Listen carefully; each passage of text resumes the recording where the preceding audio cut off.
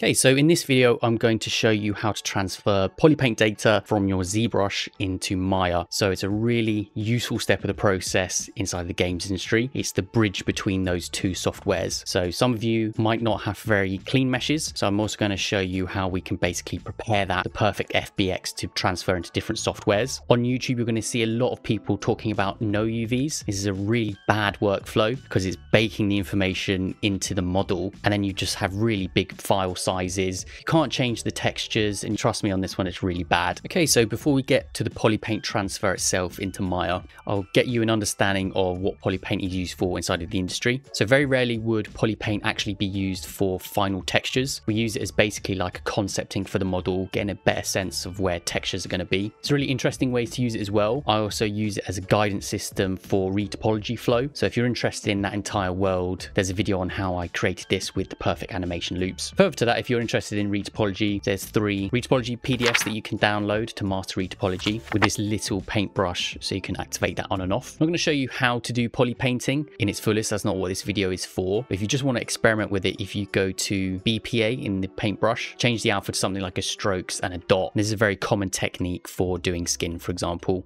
So we're going to get ZBrush to auto-generate some UVs, extract the textures onto those UVs, and then import it into Maya. Really is the best way to do it. So if you do have a base mesh, this is going to be a lot easier. However, I know a lot of you might be starting from something like a Dynamesh. So I'm going to show you how to process all that without pre-made base mesh. So to pre-prepare your model, first thing you want to do is come down to layers and just make sure that everything's baked down. I suggest going to the highest geometry subdivisions and then clicking delete lower. I've done that just to show you what it's going to be like if you don't have a base mesh. Next, we'll go down to the layers. Make sure that all the layers are activated that you want. So say, for example, sometimes I have a mouth opening layer. So this is really useful for baking and using inside of rigs for the games industry. For this, I'll close the mouth just because I know it'll be close to what you guys have. So with your layers, click bake all. So now we have this mesh. It could be a disgusting Dynamesh, a tessellation. It's got no subdivisions and it also has no layers. So first we're going to create a new base mesh from this. So I'm going to come down to subtools and click duplicate. Come down to the rename button and rename it sub D. Just going to make it much easier to understand. It's a good habit to get into. So with the second mesh that we created, if you come down to Z remesher, you'll have to play around with the target polygon count. It's going to change depending on your mesh. So after clicking Z remesher, it's created this mesh out of our second duplicate. It doesn't have to be anything fantastic. So say, for example, there's a couple of errors here. That doesn't matter. We're just using it to transfer over to Maya. If you want to preview the wireframe, you can click draw polyframes toggle. That's going to toggle it on and off. And just so we can get our bearings, we have our first mesh, which is your mesh that you want to transfer. And now we've created this new mesh. The only thing is it doesn't have a set of UVs to collect that Polypaint data. So thankfully, we don't have to unwrap it ourselves. There's some automated processes. So if you come into the top right under Z plugins, click this top left little button here. That's going to dock it to one of your sides. Scroll down to the bottom and then under UV master, we're going to expand this and you'll see that there's a button that says unwrap. So just hold there. I wouldn't hit that straight away. There's a good habit that I want you guys to get into. So first we're going to hit this button that says work on clone. Now in the top right, if you look, we have different tools here. We have our original and it's also created a second version, which is a clone. So the reason it's done this, we can mess around and break this model and it's not going to affect our main project. So once we've got that clone, the one we can mess around with, come back to the left-hand side and now we can press unwrap. So you know the process is happening because in the top left, it will say unwrap. I just paused in there just in case it was lagging my OBS. You'll see it's successfully done. It says current subtool unwrapped 1 and it says how many islands are there. So where you can preview it is if you come down to flatten, it's going to flatten the mesh out and it shows you what it split it into. So this is a really bad unwrap for any sort of real-time project, maybe okay for a movie project, but again, games guys, remember that this can't go into a game. This is just to collect some Polypaint data, and it's far better than anything that anyone else uses in terms, if you've heard of GPU tiles. This is more workable. We can draw on top of it. Super useful for Polypaint data. This is why UVs are so important. So just look around, make sure there's no glaring errors. You just want basically like flat geometry, no sort of twisted overlaps. And with that second sub D mesh selected, we can come back to the left side and then then paste these UVs. So you'll see that it's load. It's a bit worrying because it doesn't show you or tell you that it's been successful, but a way to double check that it's transferred successfully, you can come back to flatten and then we can see that it's successfully been applied. Okay, so now that second mesh is nicely prepped, we're going to transfer all the details and all the Polypaint data to this second mesh. So the first thing you want to do is under subtools is expand this and just make sure that you've only got these two meshes visible by clicking the eye. So you see I've got some random subtools here and they're all hidden so far. So that's important because that's what ZBrush is going to read when it comes to the projection. So on the first mesh, I'm just going to make a note of how many active points there are. So it's 6.8 million. That basically indicates the resolution of the Polypaint data, because the Polypaint data right now is attaching itself to vertices. So I won't get too into that, but just think about that being the texture resolution almost, as well as the geometry resolution. So on the second mesh, what we'll do is we're going to divide this a couple of times. And because it's Z remeshed, it's all in quad, so it's going to divide nicely. You can activate polyframes to see what's going on. And basically, we're going to click divide until we're roughly at the same level as our first mesh. So you see, we've actually almost nailed it on the point here. It's 6.3 million. So we know that the texture transfer is going to work really well. So still with that second one selected, we can now come to project all. And once we click this project all button, ZBrush is going to look at how many eyes are open and it's going to transfer all that detail back over. And because these are identically overlapping, you'll see that I switched between them. It's all going to work out perfectly. Okay, so now that's completed. We click on the sub D, you'll see that it's exactly the same as the first mesh, only this time we have all those nice subdivisions and we also have that nice unwrap. Okay, so next we're going to attach this Polypaint data to that UV unwrap. So on the right side, if you go down to UV map, we currently have our UV map size 2048. So you can put that up and down depending on what sort of resolution you want. And here we're going to create our texture. So you see that the first button is new from Polypaint. So once we click that, you'll see that all the Polypaint data has been pasted onto our UV set. So now this mesh is ready to be exported into Maya. So to export, ZBrush doesn't make it easy. If you come up to Z plugins or Z plugins and under FBX export and import, we're going to export the selected, so our second mesh. And the important one we want here is we want to embed the maps into the mesh, the FBX. So the nice thing about that is you don't have to export all the textures individually. You just work with one individual file, which is an FBX, and then it can be used across multiple 3D software. You also have your texture formats. I would keep these as standard. TGAs and TIFFs, those are basically like games industry transparent ready. So next coming into Maya, you should be used to this one by now. So file import. For the import, you can keep all the settings the same. I've just expanded these just in case you've changed them accidentally. And with the FBX file, you'll see that there's another folder, and within that folder is our texture map. So this is a physical asset that we can adjust and change. So this is why it's way, way better than vertex painting it and then using that really high poly vertex decimated model. It's just a very bad workflow. So this is a nice way to do it. So we select the mesh that we had, and you see that my bad naming conventions there. Okay, so your model should come in like this. This is where people usually get a little bit scared, but we just need to change some my settings. So if you come to this side of the tabs, you'll see a little circle with checkers. If you activate that, it's going to show the texture that's applied to the model. So if you click on the model itself, a really useful thing is on the side stack, if you scroll all the way to the end, you can actually see tab where the material or the texture has been applied. You'll probably notice that it's a little lighter than usual, and that's just because we're using a Fong in Maya. I won't get into all the materials,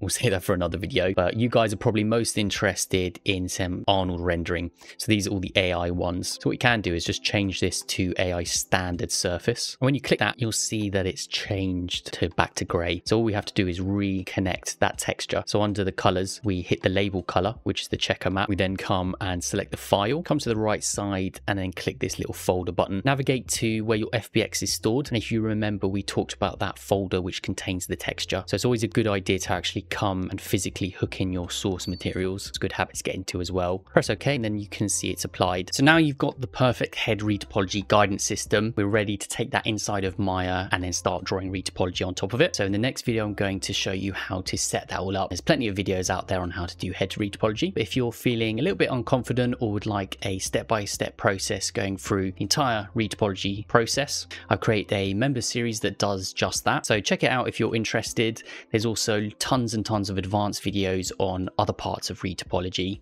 that you're not going to find on public YouTube. But if you're not ready for that just yet, definitely check out this next video on setting things up and maybe attempt some head retopology yourself. So thanks for watching, and I will catch you on one of those videos.